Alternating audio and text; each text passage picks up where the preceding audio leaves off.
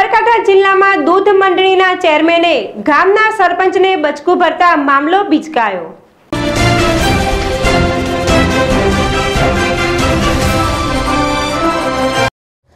સાબરકાંઠા જિલ્લા કોટડા તાલુકાના કઠવાડા ગામે ગઈકાલે એક ગામ સભાનું આયોજન કરવામાં આવ્યું હતું। ગામના વિકાસની ચર્ચા ચાલુ હતી ત્યારે ગામના દૂધ મંડળીના ચેરમેન જયંતિભાઈ પટેલ પણ હાજર હતા। ગામના વિકાસની ચર્ચા ચાલુ હતી તે વચ્ચે જયંતિભાઈ એકદમ ઉશ્કેરાઈ ગયેલ અને ખોટા આક્ષેપો કરતા મામલો બીચકેલો, જેમાં ચાલુ ગ્રામ સભામાં હોબાળો થયેલો।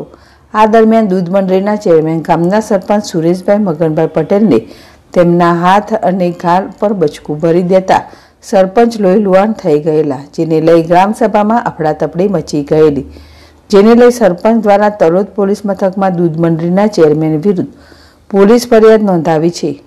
તલોદ પોલીસે ગુનો નોંધી વધુ તપાસ હાથ ધરી છે। નિર્મિત રાવલ, ZSTV, તલોદ। પૂર્વ આયોજિત આવ્યા હતા। મારા શું હતું, હું તો સભાનો અધ્યક્ષ હતો સરપંચ તરીકે, એટલે મારે તો હાજરી આપવી જ પડે, એટલે હું તો હાજર મારે રહેવું જ પડે સાહેબ, હોદ્દાની રૂએ હાજર, એમાં મારો કોઈ વોક નથી। પણ એ જયંતિભાઈ શકરાભાઈ પટેલ, એ કઠવાડા ગામનો દૂધ મંડળીનો ચેરમેન છે।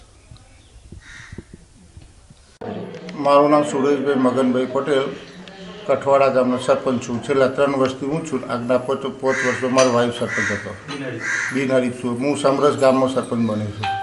હું સરપંચ બન્યો ત્યારથી આ લોકો મારી પાછળ થઈ ગયા છે, મને હેરાન કરવાની પ્રવૃત્તિ કરી ગયા। ગામમાં વિકાસનું કામ થાય તો આડખેલી રૂપ ઝઘડા કરવાના, આ કરવાનું, કોન્ટ્રાક્ટરોને દબાવવાના, બધી જ પ્રવૃત્તિઓ, કોઈ પ્રવૃત્તિ બાકી રાખતા નથી આ લોકો। એટલે હું આ લોકોથી હું થાકી ગયો છું, અને હું કોઈ ના કરું તો એટલે આ લોકો તો છતાં આ લોકો મારા ઉપર વારંવાર આવા ઝઘડા કરતા હોય છે। હુમલો કર્યો કાલે મારા પર, મારો કોઈ વોક નતો, મારા પર હુમલો કર્યો છે એ લોકોએ।